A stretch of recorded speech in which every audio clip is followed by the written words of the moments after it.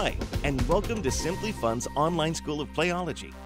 In this session, we'll tell you about Simply Fun's Head of the Herd, a fast-paced competitive group game. You can play Head of the Herd with 3 or more players ages 8 and up. Head of the Herd comes with a game board and 6 colored moose pawns and the moose crown.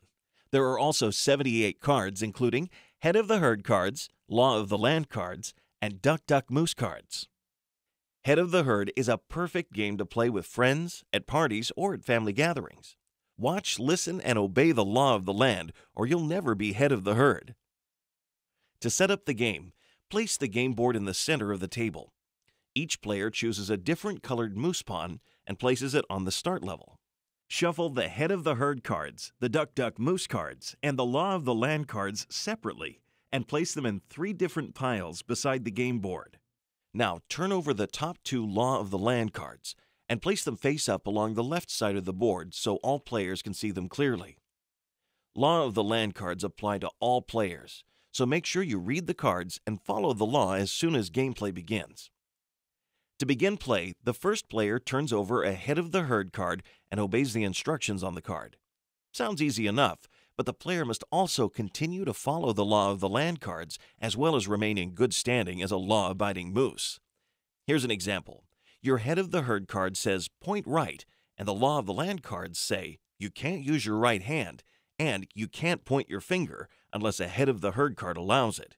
This takes a little thought, but if you manage to point right with your left hand, you'll be okay for that turn. If you fail to obey the instructions on all cards during your turn, you must advance your moose pawn ahead to the next level on the game board, moving you 1 step closer to the out level and losing the crown. And if during your turn another player violates the Law of the Land, they too must move their moose pawn forward. Players take turns in a clockwise direction and attempt to obey all the instructions and laws on each turn. The catch is this, though. Every time you draw a Head of the Herd card, you have new instructions to follow in light of the current laws of the land. And every time one player advances a level on the board because he failed to follow instructions, he must replace 1 Law of the Land card with a new one, ensuring that nobody gets too comfortable with the rules. When only 2 players remain on the board, the game shifts into an antler-to-antler moose fight called Duck Duck Moose, where you must make a gesture according to the card. Duck Duck Moose moves fast, and if you can't make the gesture first, or you make a mistake, you're out. The game ends when only 1 moose in the herd is left on the board to be crowned Head of the Herd. Watch, listen, and obey, even when the rules keep changing and you keep laughing, and you'll be crowned Head of the Herd.